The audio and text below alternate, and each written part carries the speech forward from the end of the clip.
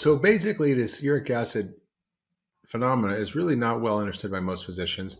It's really driven by diet, predominantly our processed diet and high fructose corn syrup, and it drives all these secondary effects of cardiovascular disease, death, Alzheimer's, cancer, diabetes, and it's something that you can actually easily measure. Your doctor can check it for you when you go to the office. It should be less than 5.5, as you said. What should we do in terms of our diet to reduce uric acid, and what are the worst things that cause uric acid, and what actually helps reduce uric acid? Sure. Let's talk about the causes or the sources of uric acid. Where's it coming from? Mm. And did we mention fructose? So Yes, you did. fructose is the gorilla in the room, right? So fructose, again, was our signal that scarcity was coming, that winter is coming, eat the berries.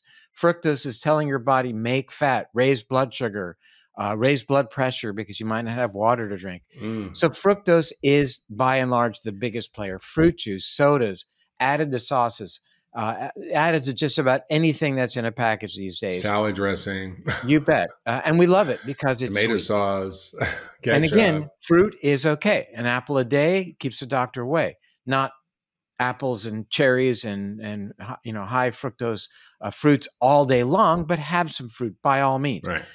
The next thing to consider that's certainly less important are something called purines. Purines, all fruits, vegetables, and meats, really anything we eat has in it some DNA and RNA. When our bodies break that down, then purines are formed, and purines are directly metabolized into uric acid. And interestingly, uric acid favors that and enhances the production of purines in our bodies. Again, a feed-forward cycle. It's trying to keep us alive during times of food scarcity. So again, we want to avoid those foods that are really rich in purines. I mentioned them already, the organ meats, the shellfish, the smaller fish that we were favoring over time, the anchovies and the sardines. Sure, you can have the anchovies in your Caesar salad, but you don't want to make big meals having 6 ounces or more of any of those. Oh, I love And anchovies. yeah, me too. White anchovies, one of my favorites.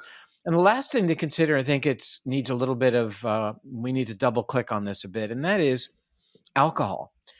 Because alcohol shares the exact same metabolic pathway as fructose. As Robert Lustig has called it, fructose is alcohol without the buzz. So it similarly consumes ATP down to AMP. But in this case, it really matters what kind of alcohol a person is drinking. Wine consumption in men has about zero effect on uric acid. Wine consumption in women actually is associated with lower uric acid. Hard liquor will raise uric acid, but the worst offender is beer. Why?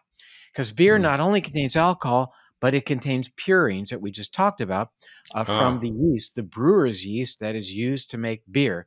So now we understand the biochemistry that underlies the beer belly. It's coming from this elevation of uric acid, packing the fat away, getting ready for winter. So if you're going to choose a beverage, coffee, a good choice, actually associated with lower uric acid. So those are the big things that we should avoid. I will make one other comment as it relates to high purine foods. Many people will pull up a list of high purine foods and see many vegetables, things like broccoli, the cruciferous vegetables in general, like kale. Many vegetables have higher levels of purines. Their consumption, though, is associated with lower uric acid. Why? Because again, fiber, bioflavonoids, vitamin C, which increases uric acid excretion. So eat all the vegetables like that you want. You'll never hear. I don't never say never, but it's going to be hard for me to imagine there'll be a time when I tell people not to eat broccoli or broccoli Exactly. sprouts. Right. That's going to be a tough one So, for me. so what are the foods that help bring it down? Because if it's elevated, you can Right. stop So eating the purine foods and the sugar foods and the high fructose corn syrup foods. What are the So things we that know actually that bring it down? foods that are rich in certain bioflavonoids, for example, quercetin, is a very powerful bioflavonoid.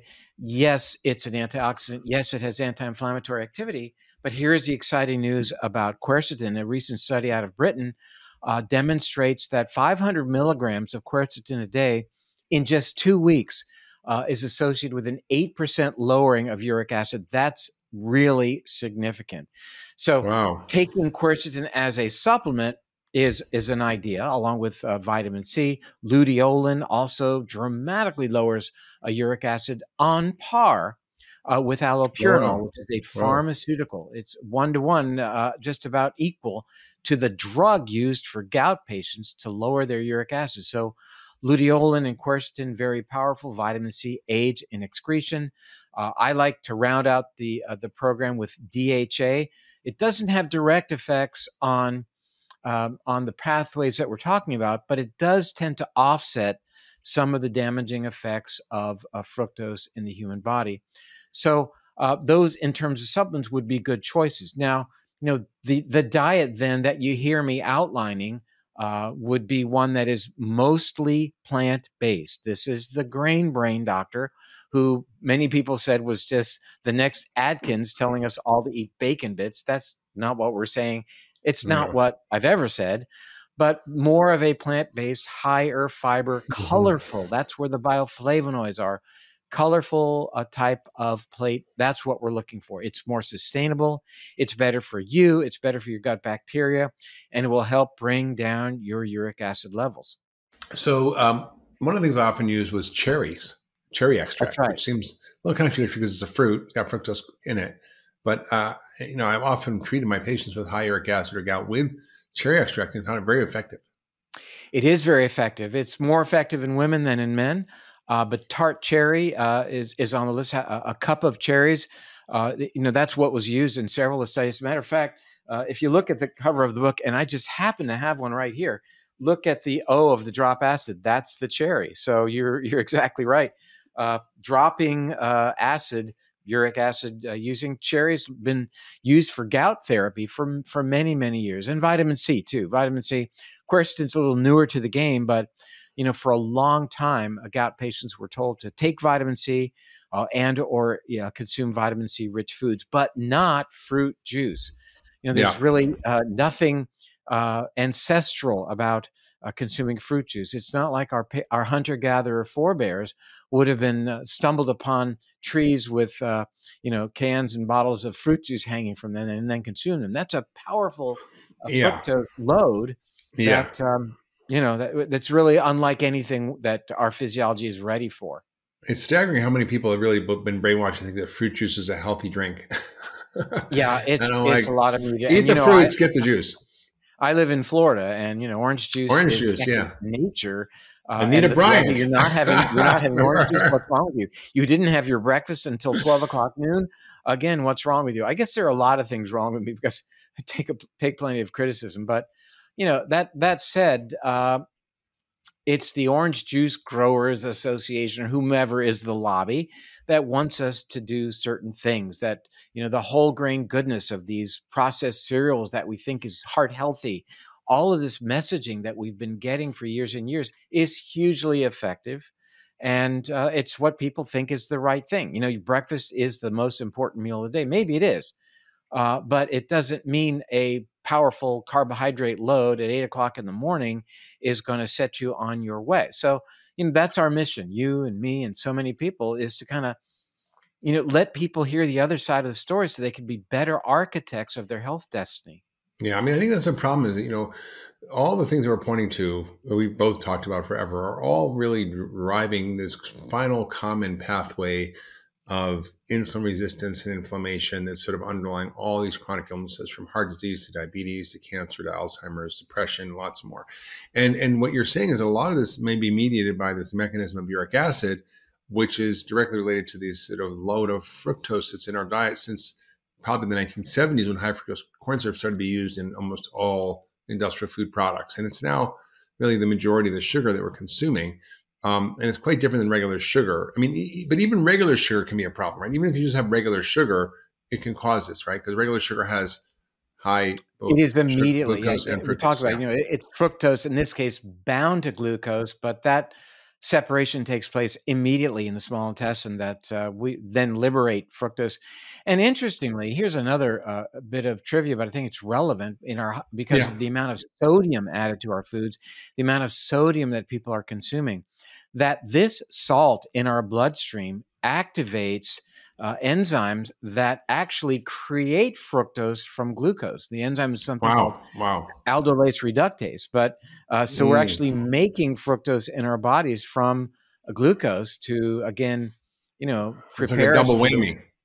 Yeah, but again, and it's the sugar in our diets. And as you know, every 5 years our government puts out these guidelines, and we wrote. Dr. Casey Means is an individual involved in getting Yeah. out information about blood sugar. I'm sure you know her. Yeah. She's And been on our we wrote podcast for and sure. Mhm. We wrote an op-ed in MedPage today that was published February 21st of 21.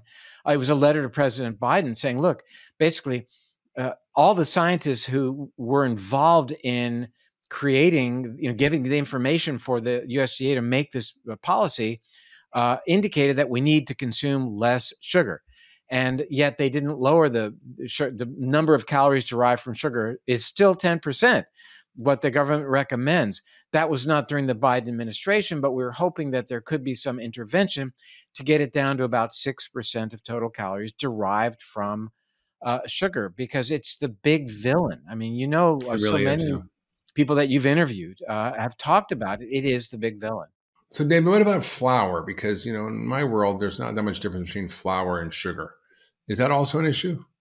Of course it is. And so again, anything, we create these feedback loops um, whereby we enhance these processes that are designed to be enhanced to keep us alive. And as it relates to flour, that will directly elevate our blood sugar. What does that do? That increases insulin resistance. And what happens to insulin when it's not working very well? It goes up. Now, here's where the feed forward plays in. It's really quite fascinating. Mm. Higher levels of insulin, that can be a consequence of eating refined carbs like flour. Higher levels of insulin increase uric acid by inhibiting the excretion of uric acid in the kidneys. So now we've tapped into the whole process of uric acid elevation, everything you and I have been talking about, by virtue of the fact that we're eating these refined carbohydrates. So again, Yeah. that just activates this mechanism saying, oh my gosh, you're not going to have food very soon. You had better start making fat. You better start Hmm. retaining salt because you may not have water. You better start increasing your sugar production through the liver, a process called Yeah. gluconeogenesis, to power your brain so you can find food. That's our ace in the hole. We're not the strongest, we're not the fastest, but we have this brain that can help us find food. And, our biggest issues throughout our history were starvation and predation. In other words, either we found food or we were food for somebody else that would eat us. And again, what has saved humans has been the fact that we got this big brain. I don't know if it's saving us anymore, another discussion perhaps, but the fact that we can survive by our wits. That's what it's been, that we can find food. We can realize we don't want to go to a certain place because there might be an animal there that can eat us. This is how we survive. If you love that last video, you're going to love the next one. Check it out here. What we're now finding out is that fatty liver is the thing that is being driven by disruption of the gut microbiome. So what's happening is when you destroy the mucus, the protective mucus lining of the gut, some of those bad bacteria get into the